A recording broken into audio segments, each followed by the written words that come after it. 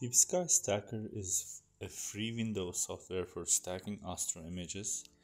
There are also other free stacking software both for Mac and Windows, by the way. I will leave their download links in the description below that you can download which one you like. After transferring all the files into our computer, I will click Open Pictures Files. As you can see, I separated my dark and bias calibration frames into 3 different folders, so I won't mix them up. These are my pictures that I took of the galaxy Andromeda. I choose it all by Ctrl A or Command A. In the next step, I will go get my dark calibration frames, exact same process. Choose all, select open.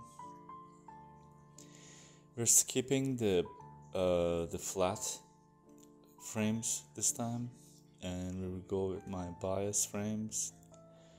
I will choose all my bias frames and open. And you need to click check all because in default it does not check all your pictures. And click register, check pictures. These are some recommendations in advanced settings. This is how I use basically. You can choose whichever you like. Press OK. And this process will take some time. It might take to 45 minutes to 1 hour, maybe more, depending on your speed of your computer.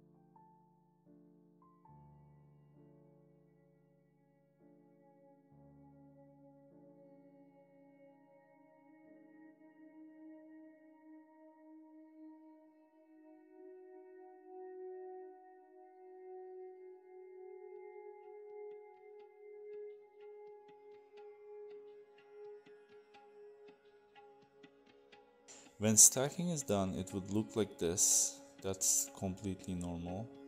You can close the app because it is already saved in your picture files folder, as it's saved as autosave.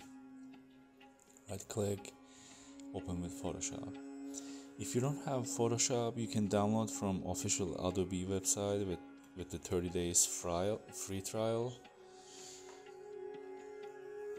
The first thing I'm going to do is switching to 16-bit from 32 bits. We don't need that much information, I guess.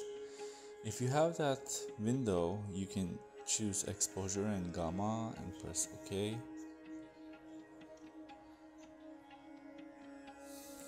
I will crop the image and centered our object a little better. You can press C, which is a crop tool, or you can choose the crop tool from your toolbox. Crop it, and I will also rotate the image upside down because it looks like a upside down galaxy.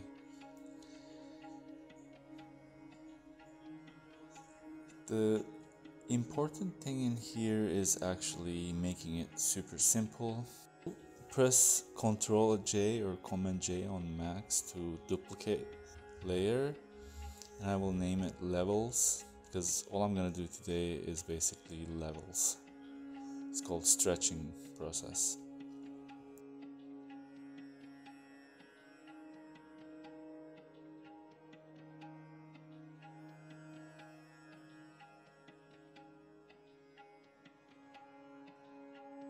Adjustment and levels.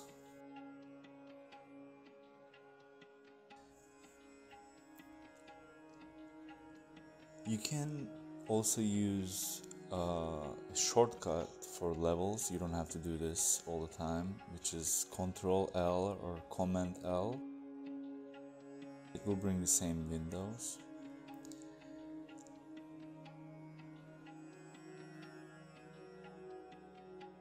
All I'm trying to do is actually stretching this information in this white or white gray area.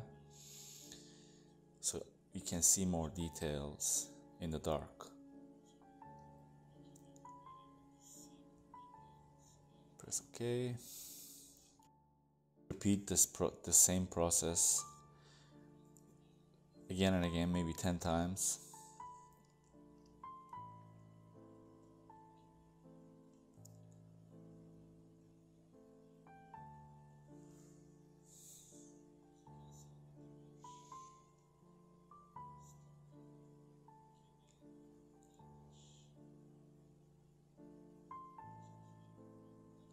As you can see, the image is a little red, so you can go to top and choose the red level and adjust your reds.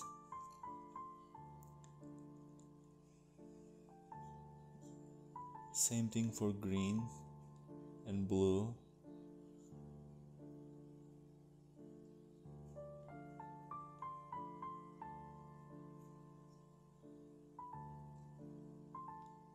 That's okay.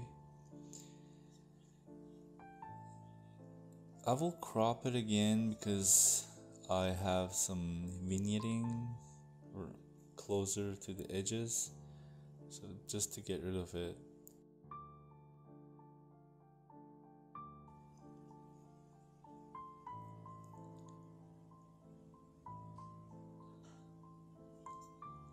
And I will go to camera raw filter to add more, a little bit more contrast. Also, I want to add some detail and sharpening.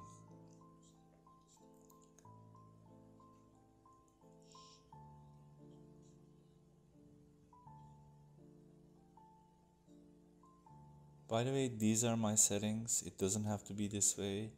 It might not work on your specific image. The only thing is that I'm just showing you the simple way how you do the grading, so you can adjust however you like depending on your picture. So find the best settings for yourself is the best answer for color grading.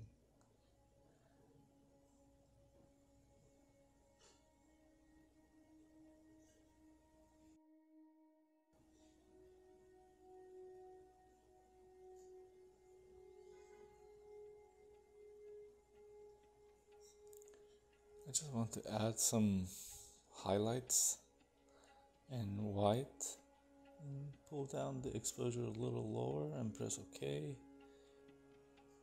Yeah, that looks better. And the last thing I'm gonna do is the curves, which is adding more contrast.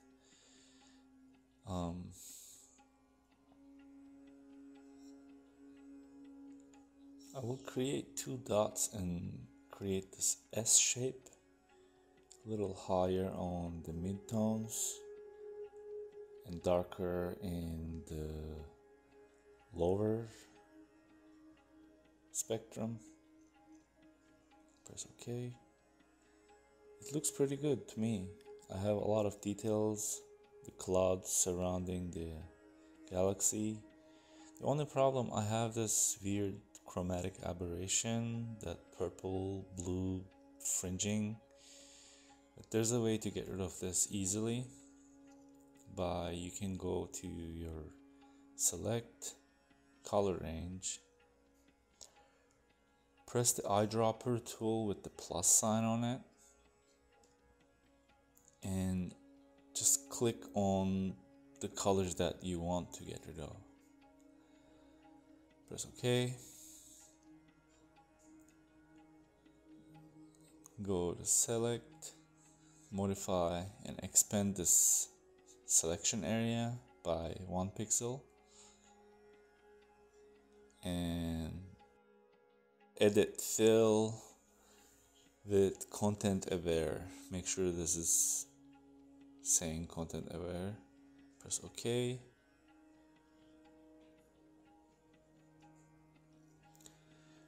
Yeah, as you can see, that got rid of this purple fringing. You can press Command D or Control D in Windows, on Windows. That's basically it.